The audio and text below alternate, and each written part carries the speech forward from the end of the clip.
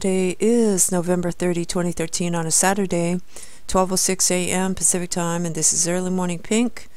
Up next, meteor hits Greek island.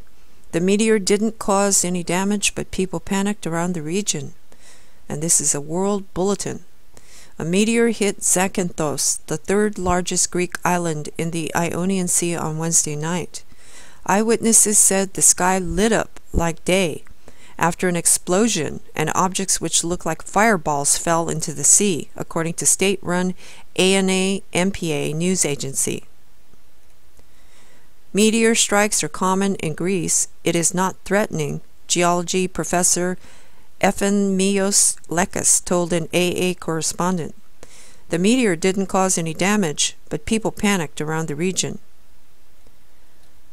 Okay, and this is another short report, but it's a meteor hitting a Greek island. That's pretty important.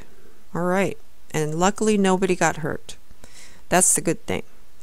Thanks for watching. Pink out.